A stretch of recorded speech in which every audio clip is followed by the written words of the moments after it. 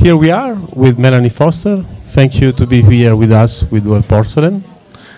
And we would like to know something about you, when you started and how you started to painting on porcelain.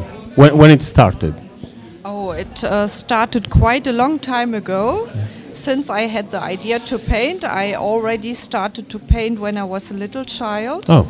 Yeah, it's very interesting because my father, he was and still is a hunter, so he always took me to the woods, and when I came back from the woods with him, I started to paint all the animals, birds, and all the nature what I saw.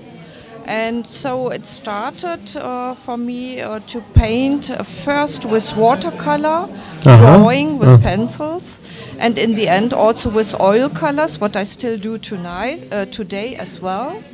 And I also saw a photo from a porcelain painter painting a figurine, and that touched me so much that I thought that's what I want to do in my life.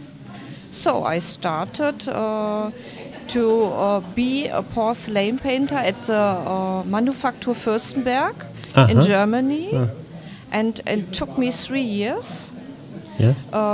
And in the end, I worked for that manufacturer for 14 years. And the 14 years. Okay. Yeah, the last 3 years, I was in the design part, and I also teach the older painters.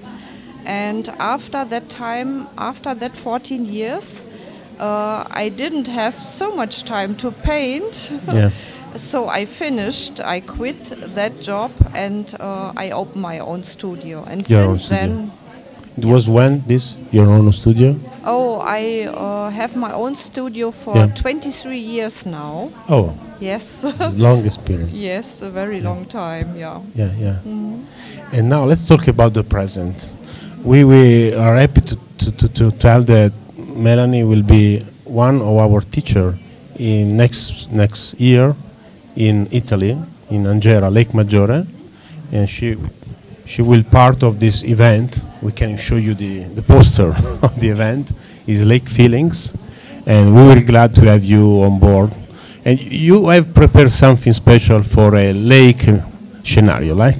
Yeah. Correct? Yeah, that's right. First of all, thank you for inviting me to be a teacher. Oh, thank you. Yeah, and I'm looking forward to it very much. Quite exciting for me.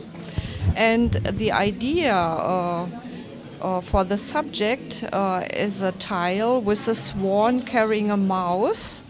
And I think it's a very nice story to put a mouse on the swan's back, and to give the swan that the swan gives the ride for the mouse to the other shore of the sea.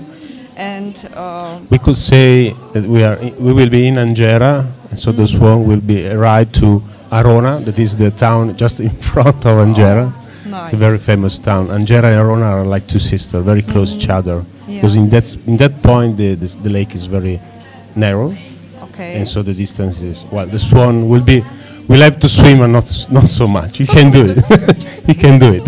Yeah, very nice. Yeah. Okay, okay. And then you have even other project next year, right? Oh yes, next year will be a very nice, exciting year for me. First, what I said, will be to come to Italy. Late March, beginning of April, yeah.